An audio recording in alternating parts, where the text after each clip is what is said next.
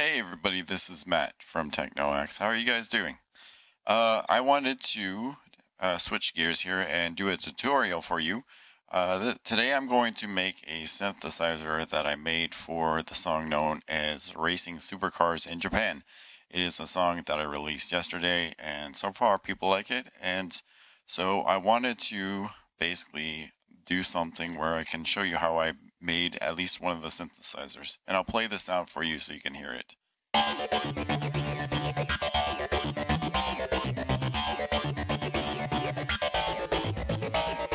Okay, so the synthesizer has a very late 90s-ish feel to it, where you've got a lot of tremolo effects going on. There's a little bit of talking going on without being wubs. It's not really a wub song. It's more like a filtered sound that you would hear in like late 90s techno songs and everything like that.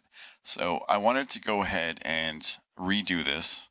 And first of all, of course, this synthesizer is made in Massive.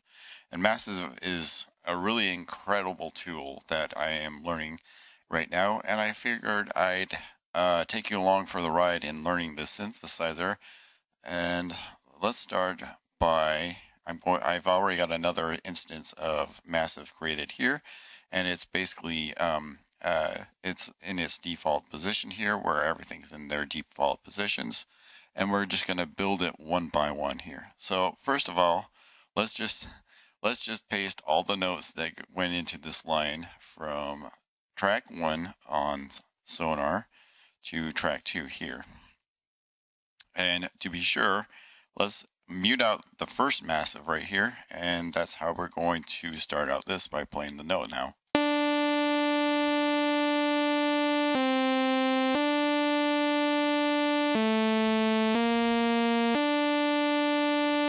Okay, so it sounds pretty normal, pretty bland, not very interesting. Okay, so we get through a lot of these dynamic settings through automation that goes hand in hand with everything. So the first thing I'm going to do is I am going to set up our oscillators right now. And the first oscillator we're going to keep at a square saw wave here, and we're going to move the position all the way to the left. All right, and then we're going to drop the pitch by 2 octaves, which is 24 steps here. Okay.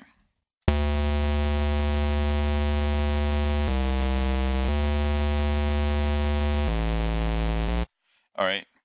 It's the same thing except 2 octaves lower here. The other thing we're going to do is we're going to turn on oscillator 2 here, and we're going to leave it as is right here. We're going to keep it all the way to the saw wave position. If you don't know, okay, these things right here are basically your oscillators. And there are 2 ends of an oscillator that you can go to from left to right on most of these. Some of these are formants, which are a little bit more complex, but these basic oscillators right here are a mix between square and saws. So when you go to the right here, you're all the way to the saw wave right here. And then when you go to the left, you are all the way to the square wave. So with this oscillator right here, we go all the way to the saw wave. And then for oscillator 3, we will turn on, we will select a sine wave. So sine square, and then put it all the way to the left. And then that will ensure that we have a saw wave down there, and we will bring the tone all the way down 24 steps for 2 octaves.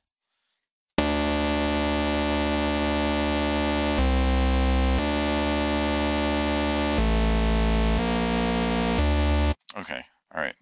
So it sounds still a little bit interesting. So the next thing that I did was I ensured that oscillator 1 goes to filter 1, which is this filter right here. Oscillator 2 also goes to filter 1, and then oscillator 3 goes to filter 2.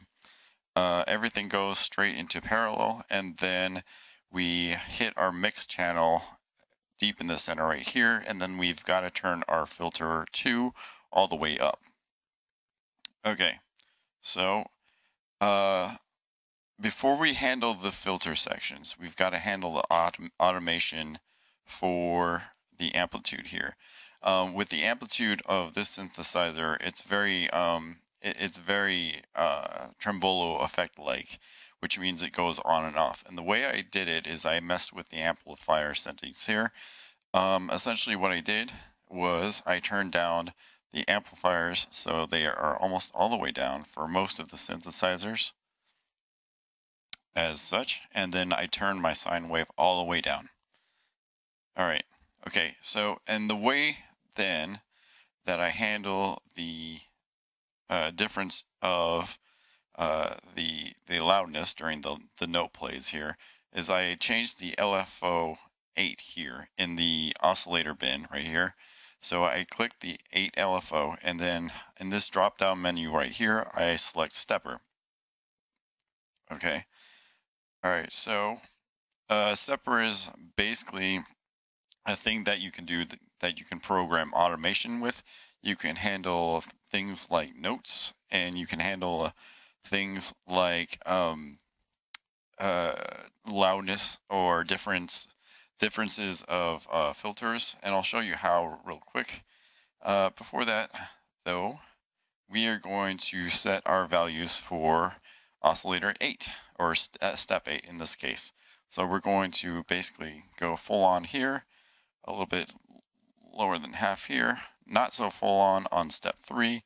We're going to go back down here, and a little bit more than half on step 5, almost 0 on step 6. We're going to go all the way up on step 7, a little bit there, and then a little bit there, and then all the way out to 0 here, a little bit more than half on step 11, 0, and then all the way up on step 13, and then 15 gets about a little bit more than half here. Okay, those are the notes.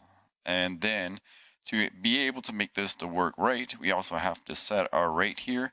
We're going to sync it up, and then we're going to bring our rate all the way to 1/32 in our ratio here.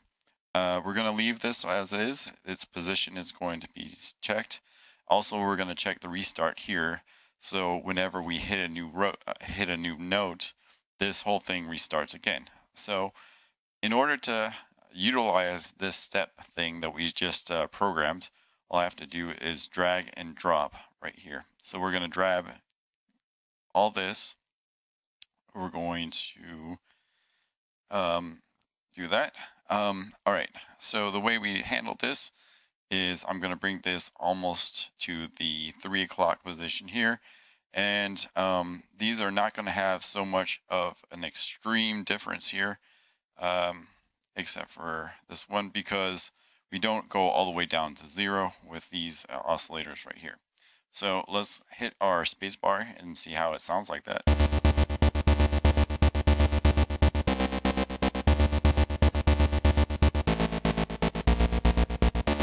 Okay, so right now we have the volumes exactly where we want it to be. The other thing we want to do is we want to use another step filter for our filters, which we're going to be utilizing later on. So basically with that, we want to set up number 7 right here into a stepper. And this time we're going to opt for a 1/16 pattern here. We don't have to set much. We'll set the stepper step 1 here, the step 1, 2 here, 3. We're going to go all the way up for 4.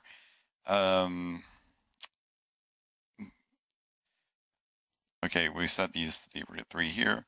It's going to be a little bit more for step 8, a little bit less for step 9, a little bit more for step 10, a little bit less for step 11. We're going to go a little bit more for step 12, and then we're going to get a little bit more for step 13, bring it all the way down, almost all the way down for step 14, 15 gets almost all the way up, and then we're going to roll it off a little bit with step 16. Okay. I'm not sure. I'm going to admit that a lot of times I hit this random button right here, and it will randomize the pattern that you get down here. And sometimes it works, and sometimes it doesn't. I'm not sure. I've actually forgotten whether or not I utilized a preset path, but this is what I ended up at the end. Okay, so before we actually drag and drop that, we're going to handle our filter section now. Okay, so my filter section basically consists of a high-pass two-pole filter. That means it filters out all the lower frequencies below the threshold, and it lets the high frequencies pass. Hence, it's like a high-pass filter. And I'm going to set my resonance up a little bit more, and then I'm going to put my cutoff frequency, my right here, at the 3 o'clock position. All right, and of course, the oscillators that are routed through filter 1 are oscillator 1 and oscillator 2. And then I'm going to set filter 2 in a low pass mode, because this right here is basically the base setting of my synthesizer. Sometimes I like to include the sine bass on here, and sometimes it works and sometimes it doesn't, and sometimes I have to opt for a separate sine wave in another synthesizer, but we included this for this setting right here. In any case, I chose a low-pass 4-pole filter.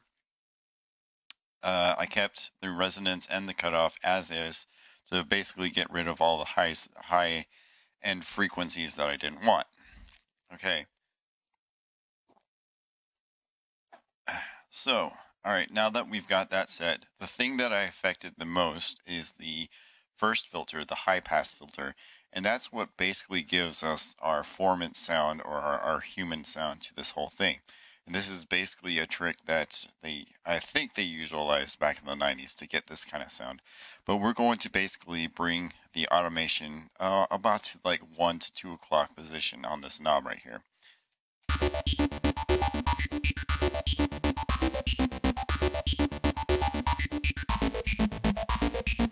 So you can hear that there is like that dripping vocal sound going on. Okay, so the other thing that I did do on this synthesizer, and I'm going to have to go back and check this out.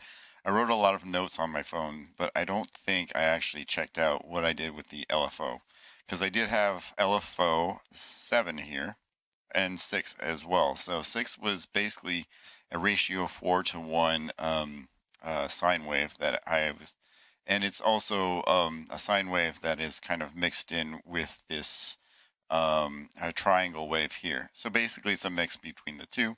Once again, I've got the positions synced up and restart, so it restarts every time I restart a note. So let's go back and put that into our LFO here. Once again, we'll sync it up. We'll change the ratio to a 4:1. This is basically 4 whole notes that the sine wave will basically last under. And then we will, we don't need it to do anything else on this sine wave. So we'll drag and drop this guy right here. And then we're going to basically opt for an opposite direction just to kind of make things interesting. So this subtle shift at the slow rate kind of keeps the formant a little bit more interesting.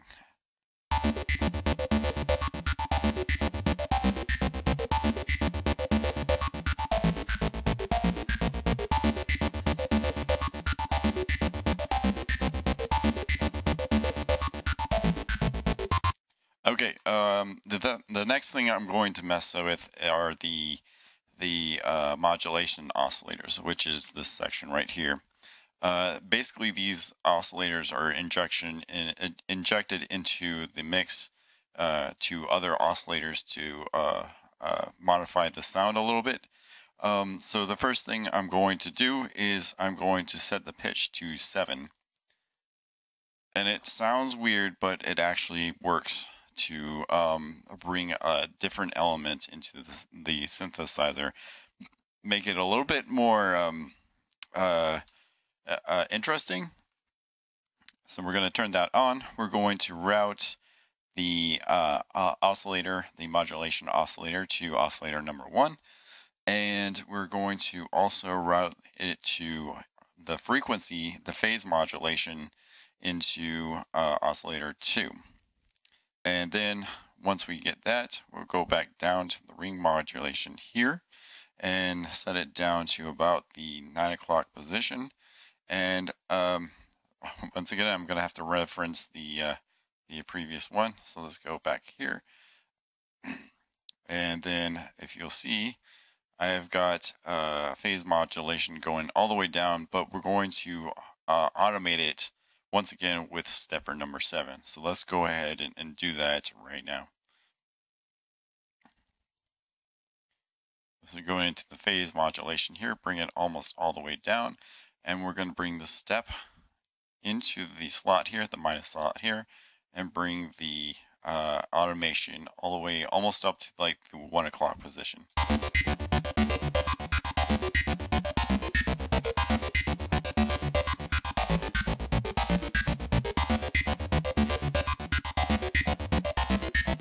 Okay, all right, so the next thing I'm going to do is I'm going to affect the stereo portion of this whole thing. I don't have to do anything with the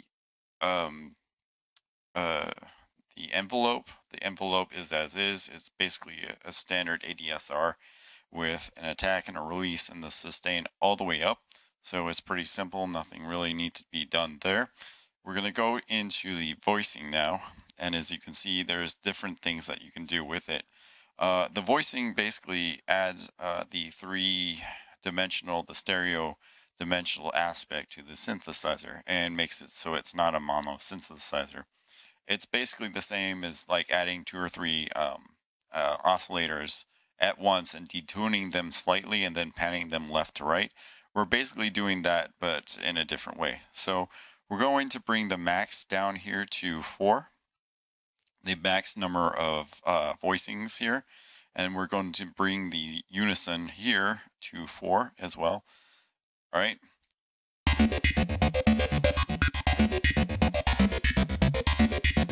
Okay, we are also going to turn on the pitch cutoff here, the wave, and we're also going to turn on the pan position here. Okay, so the one thing that I've seen on the internet when dealing with massive synthesizers is when you want to do the pitch cutoff, you want to first bring it all the way up here. So it's going to sound like utter garbage when you get through here.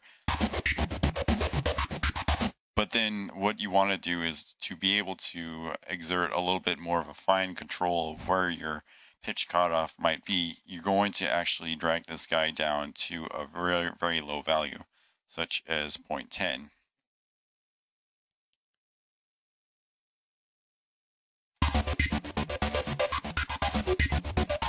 Sweet. All right. So, and that's where I left it. That's where I felt it was the best. If you want, you can mess around with the settings from here to bring it to a more precise value between 0.0 and 0.10. Okay. My wavetable position, I didn't see much of a difference in sound on here, but I brought it almost all the way to the right here. And then I brought my stereo spread a little bit farther in to kind of keep it in control and not be so crazy.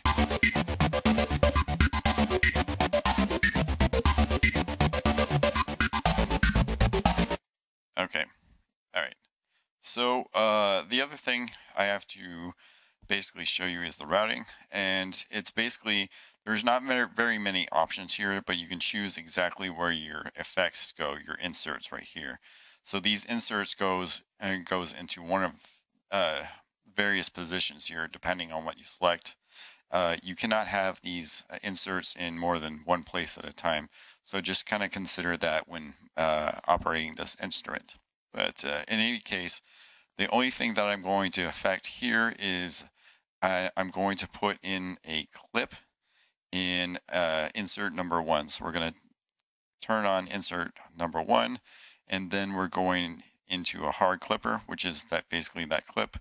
We're bringing the wet dry all the way down to about 10 o'clock here, and the drive all the way to about 2 o'clock here.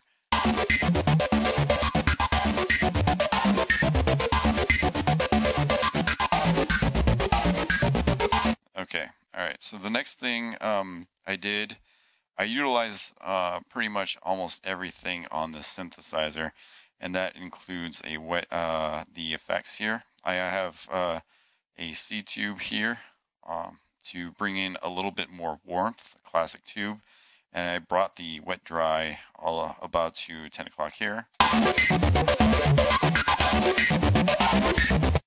There was no effect here, but we do have an EQ. And let's take a look at the settings that we did here, because that's one of the things that I forgot to record on my phone here.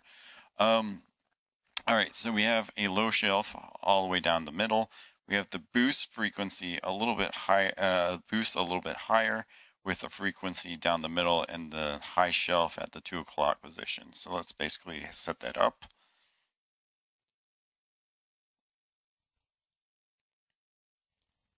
Okay. Turning it on, a little bit of boost there, frequency there, and then the high shelf right there.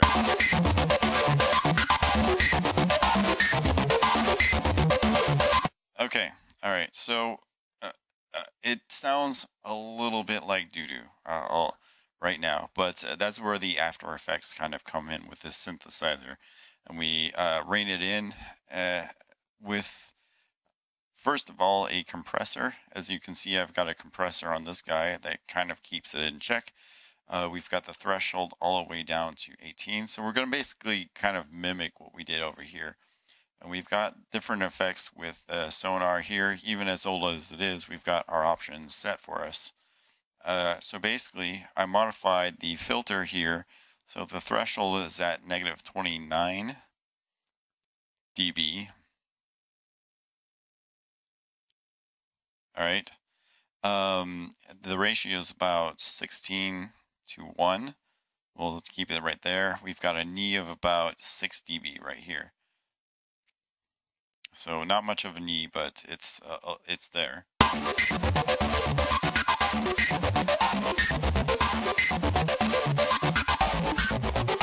Oh, look, okay, I messed up on the threshold here. So look, it's all the way to 29 instead of 20. We'll bring it up so it's a little bit louder.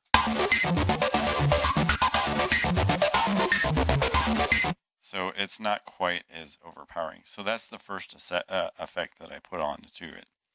And then, okay, so the second effect, all right, so the other thing that I did, obviously, is I put the slider all the way down to 12 decibels to bring it in check here.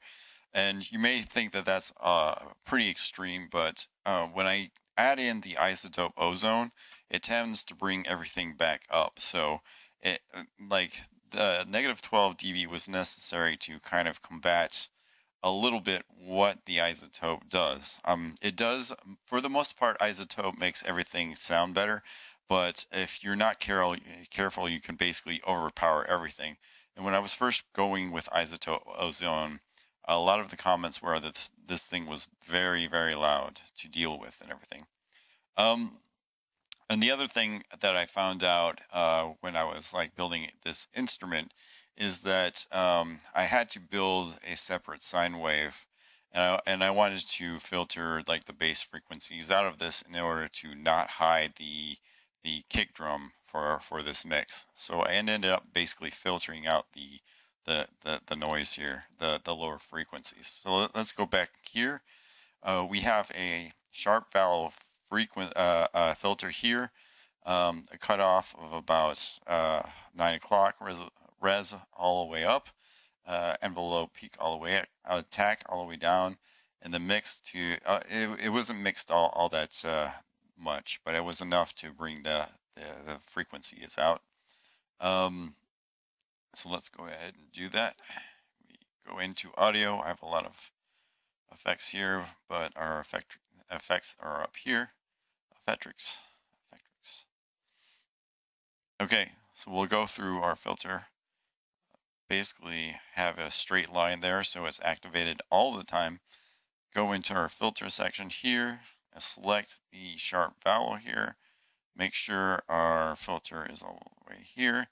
Our attack is a little bit less, and then we'll mix it to the left.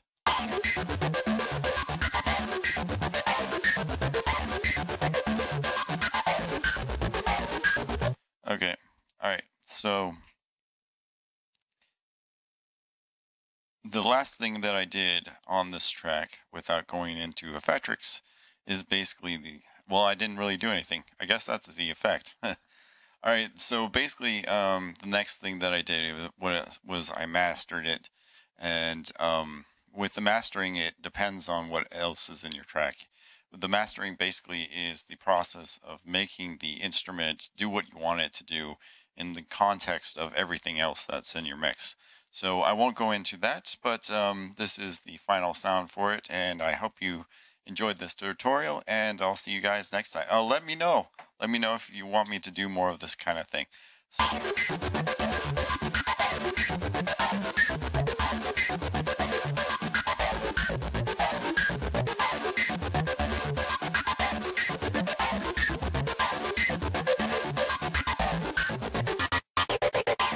All right, thank you very much. Have a great weekend, everybody. I'll probably come up with another song during the weekend, or maybe tomorrow on Friday.